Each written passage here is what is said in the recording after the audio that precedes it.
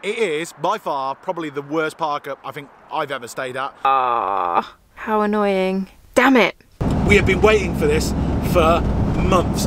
I just said yes, I absolutely love it. I feel in my soul depressed. I need to go and have some fun rainbows and butterflies. Oh my God. Put some water in there. A drop of water.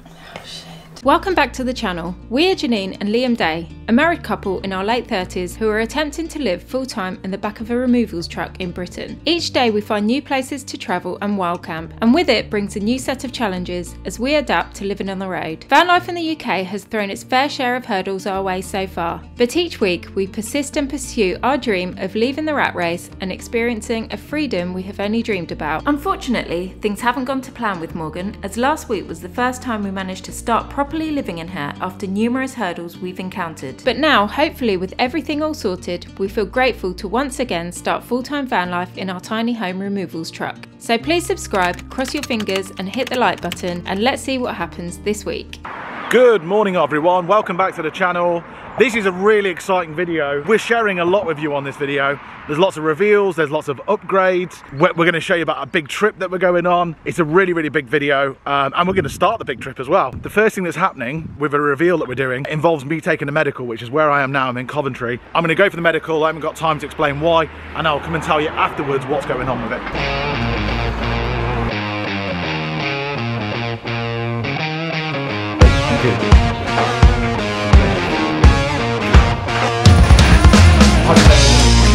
Okay, I've just come out of the medical. That was really easy. Why am I having a medical? The reason why I'm having a medical is because I am going for my C1 driver's license. C1 driver's license means that I can drive anything up to 7.5 ton. Frida, oh, God bless her. Morgan is a 3.5 ton vehicle. She weighs 3.5 tons or less, but we are so close to the mark that if we want to go into Europe at some stage, which we're hoping to do this year, then we would like her to be a little bit more able to be able to hold more stuff. So I am applying for a C1 license, which gets me to drive anything up to a 7.5 ton vehicle. The process I have started today, and that process is getting a medical. It's called a D4 medical. It cost me £45 online. It can cost £150. You've really got to be careful because you don't want to get fleeced on this whole C1 license thing. I'm going to try and do it as cheaply as possible. So over the next 2 to 3 months, you'll hopefully see me go from today all the way through to actually getting my C1 license. We headed off, making our way to Liam's mum's house as we'd been invited over for tea and donuts. But first we had to make a quick detour. We've pulled in to Marks and Spencer's because we've only just, literally this second, found out that Percy pigs have turned vegan. So we saw a Marks and Spencer's and we thought, right, we're going to go in and get some. What a rock and roll lifestyle we lead, eh? Excited about the new launch, we grabbed some bags of Percy pigs and enjoyed them with an iced latte before making our way to Liam's mum's house for donuts. Then eventually heading off to the van to start our next big adventure. Okay, so we're about to hit the road. We will explain our big adventure very, very soon. We'll explain it tomorrow morning, but for now, we're heading towards Thetford. We're both really, really hungry. All we've eaten today is donuts and Percy pigs. So yeah, we're gonna go there, cook something up and get something healthy to eat. We pulled over in Beaconsfield Services so we could jump in the back of the van to find something to eat. So what we got is yesterday's bean chilli, always nicer the next day. And I've got some homemade cornbread that I made in this van yesterday. I wish I got it on film because it was such a good recipe. Time was knocking on, so we ate up really quickly and hit the road once more. We topped up our diesel, which we found to be the most expensive we have seen yet, and made our way to Thetford to find a park up near Thetford Tunnel that Liam found on the Park for Night app. It's very late, it's almost midnight. We've been travelling for ages and we've ended up God knows where. Like absolutely God knows where. I was trying to find a place next to the Thetford Tunnel. That was the idea. Right next to the Thetford Tunnel, Thetford Bridge or whatever. And we've ended up like 20, 30 miles outside of that place. I've got to concentrate now because I'm going to get us back there because it was a really good location. We eventually found the park up in the early hours of the morning. We hopped in the back and went straight to bed.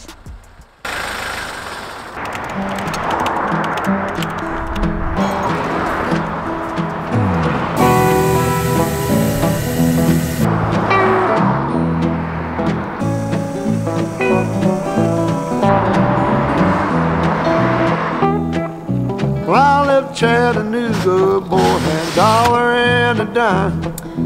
Headed out for Nashville. Good morning, guys. I'm going to talk really loudly because this is our park up for the night, and it is by far probably the worst park up I think I've ever stayed at. It's really bad. It's just the noisiest park up I think I've ever stayed at. It's got not just this road here, which is an A road, which must be when we arrived it wasn't so bad, but also there's a bridge, which is probably another really busy A road. So two A roads crossing over from each other. We got almost zero sleep. It was, oh God, bad idea, man. And this is what I said in the last video. When you don't do van life for ages, you fall out of the loop of it and you lose your instincts, or I do anyway. Personally, so I need to try and get them back, and that's what we need to try and do. We're right by the Thetford tunnel or bridge, and that's where we're going to go today. So we're in Kent, and I'm going to, once I go and find out what's going on with Janine, I will explain what's going to be happening, where we're going, and the big adventure that we're going on. And despite the lack of sleep, we're very excited about it. So we've just woken up and Liam's brushed his teeth and we've completely run out of water. Day one. We thought we had more. We actually thought we had more water. So we're going to have to go on a mission to get water straight away because it's so important. So I don't know where we're going to go, but I think that's our first job of the day, isn't it? We've got no gauge to know how much water's in there. So I was thinking, I thought we had about 40 litres, almost half a tank. But we don't. It's really interesting. We're gonna have to do something about this gauge now. If anybody watching this in comments can let us know what we can do about getting a water gauge, or some really simple water gauge, or tips or tricks or something like that, because we've just come across our first situation with it, but we'll work it out. Now on a mission to find water, we left the lay-by near the Thetford Bridge and headed to a place called Gravesend.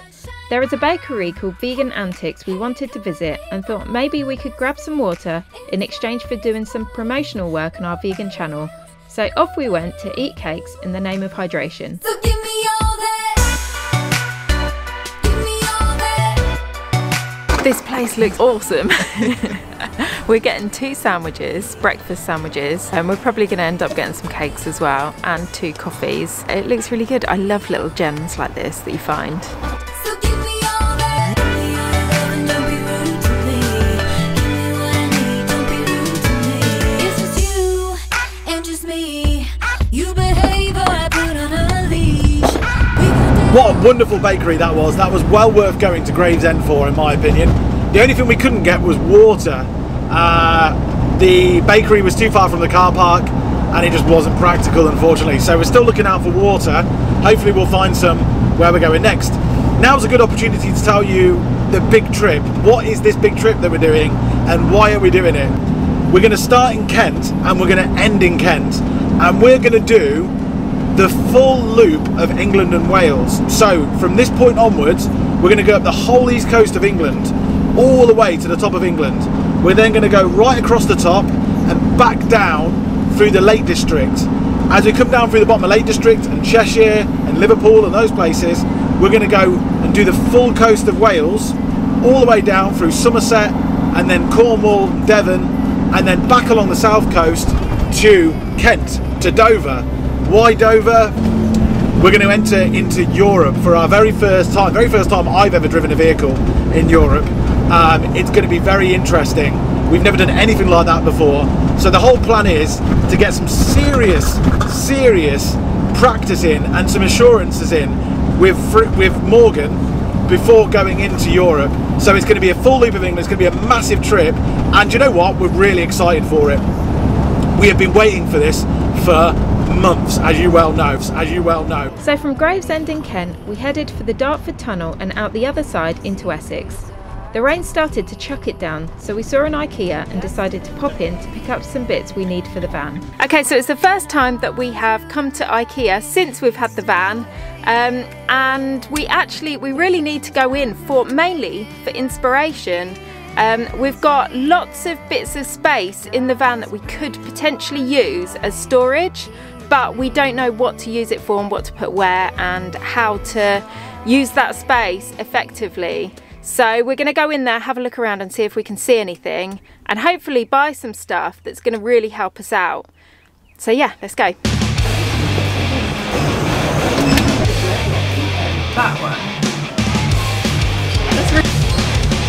They should call this bit the van life section because it's literally the classic spice rack and loads of other things, really cool things. I want everything. We continued looking around at some really cool stuff, bought some bits, then headed back to the van. Okay, so we have finished now in IKEA and we are completely exhausted.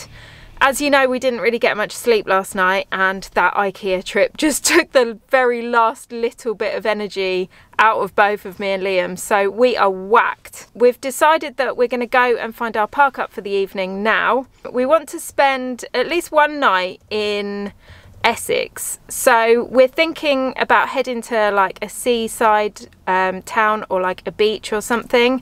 So Liam's checking Park for Night now to see what we can find, if we can actually do that. We're going to head there, park the van, maybe pop out for a bite to eat or have something in, and yeah, that's what we're planning to do. So we're gonna find where we're sleeping and then go from there. We left IKEA and headed for the park up at Southend-on-Sea, where we are now on a mission to find water. Do the job on it. And there's beach huts down there, and as you and I both know from travels all around the whole UK, that beach huts, there's sometimes taps, and that's the first thing that I'm going to go do and check. Okay, so Liam has gone to find some water. I have stayed here because I'm just too tired. So he's on his mission to go and see if there's a tap down by the beach huts. So fingers crossed that there is. I'm just praying, because if he can find some water, we can have tea, brush our teeth, do some washing up if we cook, that sort of thing. So it's really essential that we get water. Liam's coming back, and with an empty jug. How annoying. So it looks like he hasn't found a tap. Damn it! We needed water, so we went for a walk to see if we can find some. What are you doing, Liam? Scouting around the, not my finest hour, scouting around the Toby Carvery to see if we can see an outdoor tap. And then now I'm about to do it with the Premier Inn as well. We spent enough time in the Premier Inns to they'll give us 20 litres of water, won't they? No way! Ooh, it works. I'm gonna go and ask him on reception. Yeah, they didn't seem bothered at all. I can't believe we actually found a tap. I really didn't think we were going to. This is amazing. We've got water. How awesome. Okay, so this is the other upgrade that we've had recently. It's not amazing, it's not massively exciting, but it's a game changer for us, because the previous ladder just fell to pieces in the end. We had to get rid of it. This one is a really sturdy 65 quid Amazon job. It's got hooks on the top. It's moderately heavy, not too heavy. It's telescopic, so it does the bed and it does out here. And the most important thing is it's a hell of a lot safer. Done. And it's just really sturdy as well. Just so it's got so much. It's just so sturdy, it's so good. I don't know, we checked Amazon so much, I don't know why we missed it. It was hidden in plain sight the whole time. Anyway, we're dead happy with it. Okay, so I am going to show you what we bought from IKEA today. We've got loads of stuff, loads of really, really useful stuff as well. So I'm going to go through it now really quickly. Okay, so first of all, we've got a octopus thing that you hang up, and you hang your clothes on, and it looks like an octopus. So that's that. Just so people understand, this is to dry your clothes with. It's not just that we bought it because it looks like an octopus. So next we have some like storage containers. That's for Liam because he needs one. Now we've got these. We'll show you these when we've put them up. They're like it's like a rail that you stick to the wall, and you can use it as like a, I don't know, we're not sure yet, but we'll show you when we put them up. We've got some flannels, dishcloths. We bought this here because we need some sort of fruit basket, and we thought that would be really cool to sort of hang up on the cupboards and put our bananas in it or something like that. So maybe we'll like pin it like that. I don't know, maybe to the wall or something. Something like that, anyway. And if I run out of underwear, then I'll get some underwear. You're not using the banana hammock for underwear. Now, these are to go with the these things. So you hook them over and they hang. Again, I'll show you that when we put them up. I don't even know what this is. It slices vegetables really thinly. It's good for salads and roasts and stuff like that. It's my thing, don't worry about it. That's Liam's thing, it's like a vegetable slicer. This is really cool. This is like a mat that you can put down, you can put the washing up on, and it soaks up all the water that runs off. So we've been using a tea towel up until now, so now we've actually got a thing, a proper thing to use that for. This actually will work with the mat. It's like a place to put your plates, a divider thing, so when you wash them up you put them in the slots and then they drip on the new mat and they dry. So that's really cool because look, it goes into nothing. What are you having for dinner? I'm just going to eat whatever's in the fridge or soup or something like that. Are you? Yeah. Okay. After dinner, I tested out a tip that I picked up from the YouTube channel Life is Too Short about steaming your flannels to clean them. I'm pretty sure I did it wrong. Janine, the domestic queen, what's happening? I tried out something for the first time, and that's steaming the cloths to clean them. I did it, but I burnt them, and oh my god, they stink. And this one's actually stuck. I can't get it off. Oh my god. Put some water in there. Proper water. I thought I could smell some really horrible smelly burning. Oh my god. I don't think water's going to get this off. You know flannels, and you whacked it on full heat as well. I mean, it smells like burnt plastic. Oops. It's a good job we bought some new ones today, isn't it? Yeah, but the whole idea is that we're reusing flannels, not burning them once we've used them. Proper sausage. All my domestic duties tired me out. I fell asleep with the tea in my hand. When I woke, we called it a night and went to bed.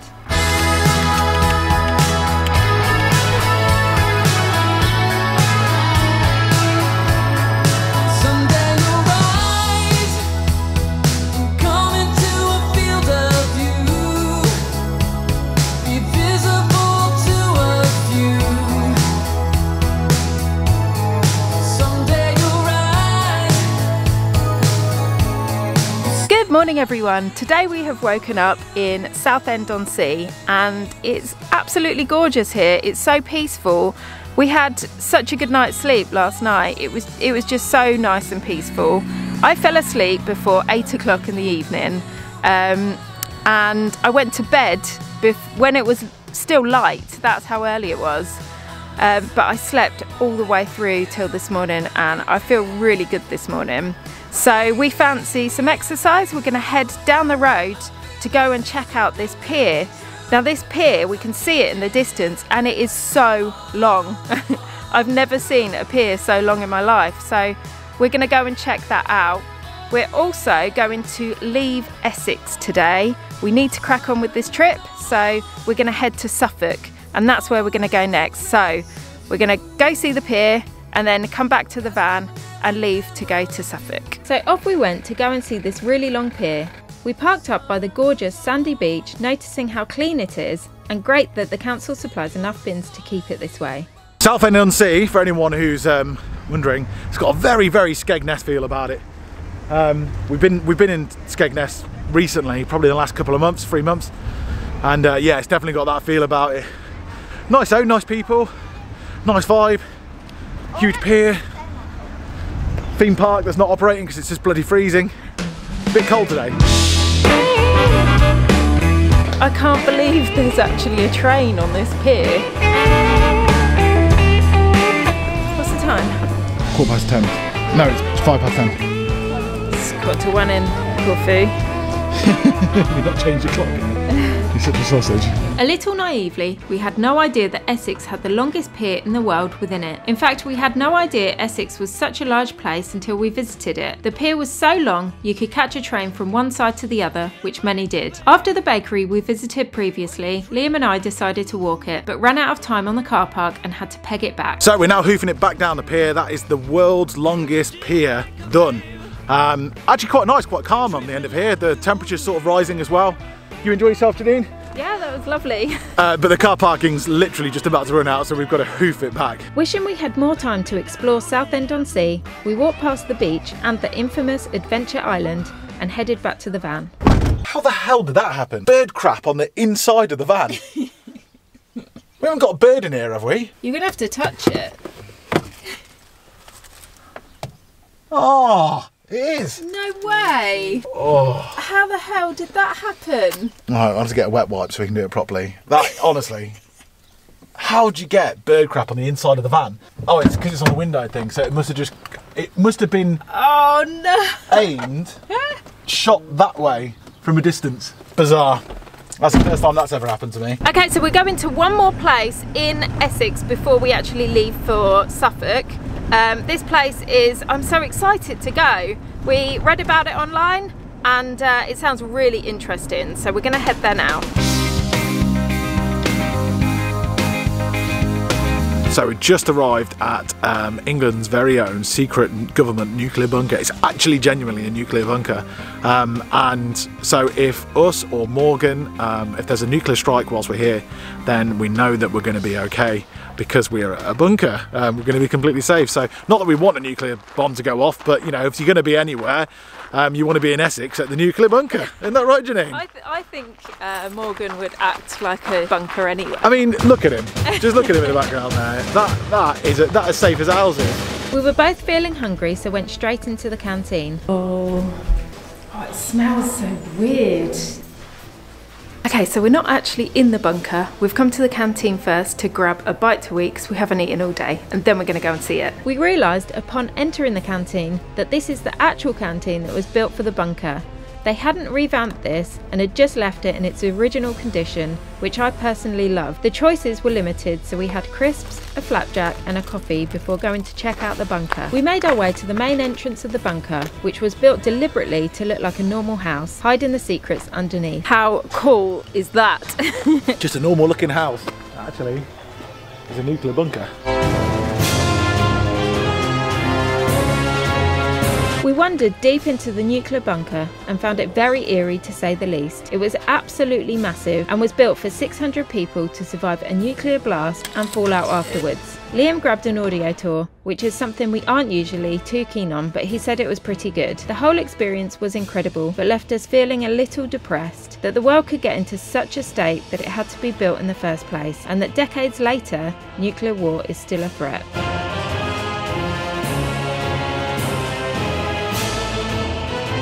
As far as museums and stuff go, that was incredible. I feel in my soul depressed.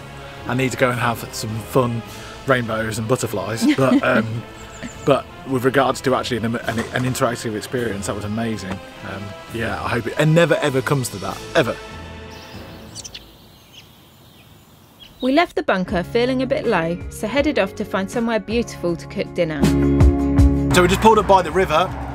We're not officially allowed to park here, even just to park here in the daytime because we're too tall. So we are going to just cook something here anyway, and if anyone comes and we can speak to them. And then after that we'll move to a better parking space, and then we're going to go for a walk in this beautiful, beautiful area which is called Dedham near Ipswich, and it's just stunning. When we don't feel the same. Thank you! This looks really good. We finished our delicious dinner and decided to walk around Dedham to see why it's an area of outstanding natural beauty. It was a beautiful place, a quaint town with just a few shops and pubs and a river running through it. Where we go, no matter where it ends, as long as I got you. We left this sleepy town to go and find our park up for the evening. Yeah, so this is our park up for the evening. There's no need to be stealth. It's just in a lay-by. We're next to the A212, I think it is, or 217 or something like that. But you can barely hear it, and you really can't hear it. It's not like the one the other night where we had busy road right next to us, busy bridge right next to us. This is fine. Loads of farm fields on the left of us. No cars coming up and down this actual road here. It's another completely unused road, and yeah, I'm really happy with this. So it's late. sun's not gone down yet, even though it's late. It's 8 o'clock. Well, it's not late, it's 8 o'clock.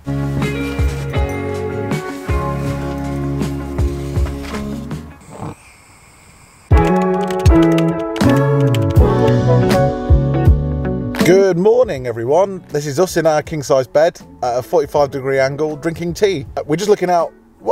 Firstly, how did you sleep? I slept really well last night. Yeah, me too. It's another free park up. It's pretty good because the majority of our surroundings are farm fields, and there is a road nearby, busy road nearby, but you can just hear it in the background, barely. So it's not bad, and the actual road that we're on is pretty peaceful, isn't it? Yeah.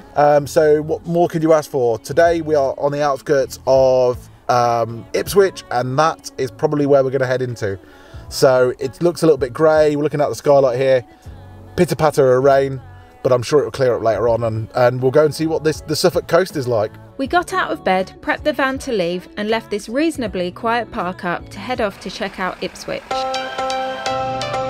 Ipswich was our next destination in Suffolk. It appeared to us on first arrival more like a city rather than a town. We struggled to find a car park that would let a tall vehicle in, so ended up having to spend £13 to park on the seafront for the day. Ouch. The waterfront was actually really nice and lined with cafes and bars, which we assume will be buzzing in the height of summer. We explored the streets, ate a jacket potato, and visited the magnificent Christchurch Park, a massive 12th century park where you could easily get lost in. We liked Ipswich, but didn't fancy finding a park up here for the night, so decided to head back to the beautiful nearby village of Dedham for something a bit more serene. So we've managed to find a really good park up. It seems legit so far.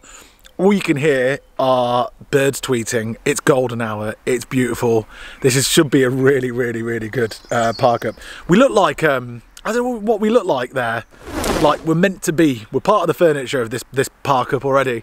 Thank you for watching this video. Janine's got one more upgrade that she wants to show you before we leave, and before we have our fruit salad that we're both craving so much.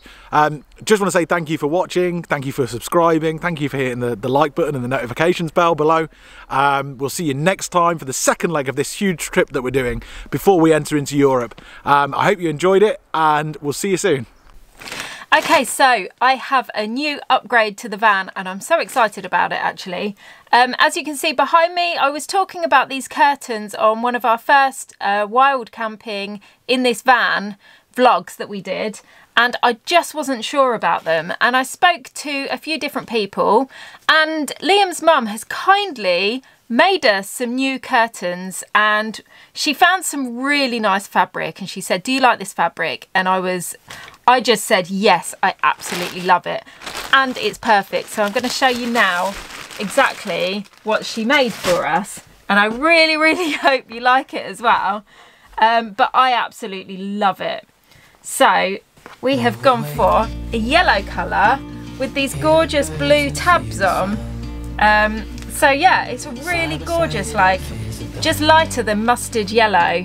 But they're just going to look amazing up there, and I'm going to put them up for the first time now and see what they look like.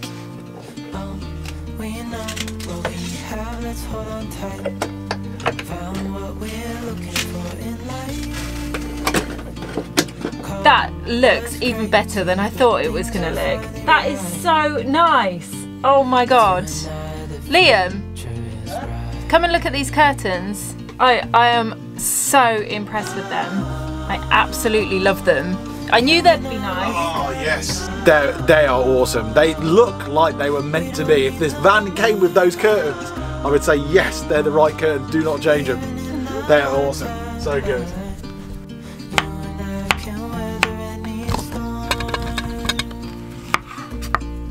The sunset and golden hour swept across Suffolk. Birds sung their evening song and we ate dinner in complete serenity. It's moments like this that make van life so special and why we got into this way of living in the first place. That night we lay amongst the trees and looked forward to the road ahead. Thank you for watching. We hope we have earned your subscription and we will see you next time. You know what we have, let's hold on tight. Found what we're looking for in life.